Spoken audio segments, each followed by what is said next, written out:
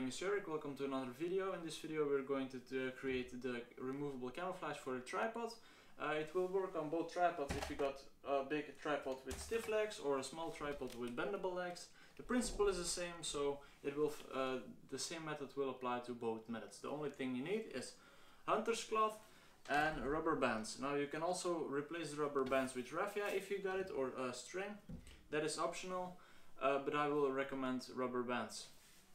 Okay, so the first thing you want to do is cut up 3 strips that will be able to wrap around around each of the legs loosely, because as you can see the cloth works in the way that if you layer them up the pattern will get more pronounced, and you want to get rid of the straight natural way the tripod is made, and you want to make it a bit organic, so you want to distort the outline. That is why you want to wrap it loosely. So that is the first step I'm going to do.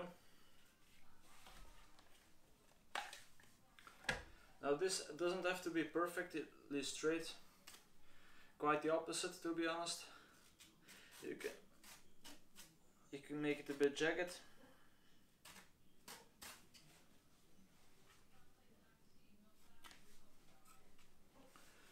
Okay, so you want to do this a bit bigger than you actually need them to be.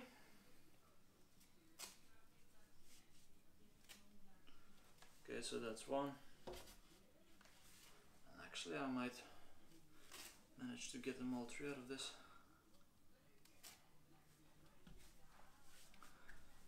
Okay, perfect. So now what you want to do,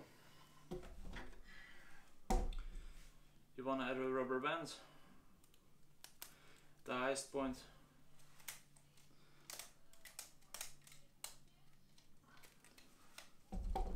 There we go. You want to wrap it around loosely and then get the rubber band over the camo. Okay, perfect. So you want to repeat it a few times, a couple of times, depending on how big or small your tripod is. Just do as you seem fit. Boom.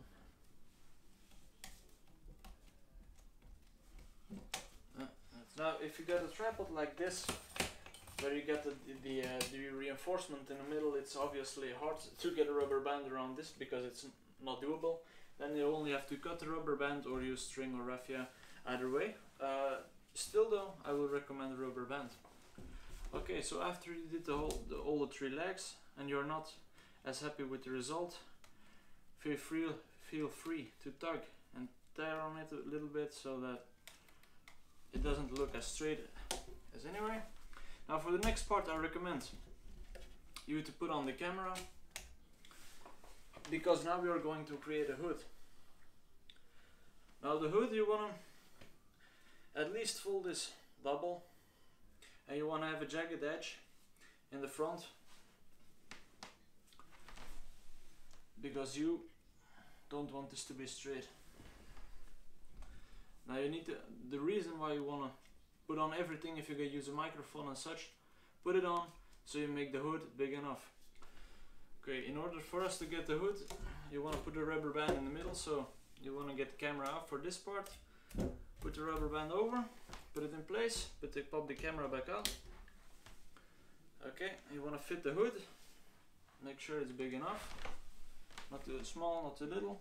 Get yourself some slack. Make sure the lens is able to come out, nothing is obstructing it. You don't want to do this too tight so that you get the square outline of your camera. Again, you actually want to do this loose, so take your time for this step and make it so it feels right. Okay, so as soon as you're done on how you did the hood and you're happy with the result, you're only 1 rubber band away to free your camera from all the camouflage. This is really great for if you want to film outdoor, but you don't want to be the weird camouflage freak when you go to an urban environment. Same with the tripods, only a few rubber bands and you're back to the normal state, so no messing around with spray paint and everything. Now the real reason why I want you guys to use rubber band instead of raffia or cordage is because this can now be used to add natural vegetation. Just a few leaves. Let's go outside, let's see how it's done. Okay, so now it's time for the fun part really. Get your camera in position and use camouflage of the position you are in. Now, I set my camera up here up in the tree, and all I did is I took some small twigs, small leaves, and put it in between the rubber bands, as you can see.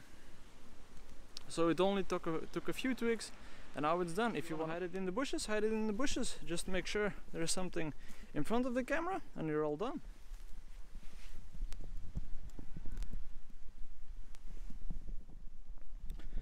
Same camouflage into the tall grass. There we go. Okay, so that was it for this video. I really hope you enjoyed it, and I really hope you guys have a nice day spotting, hunting, whatever, having fun in the great outdoors. See you in the next video. Thanks for watching.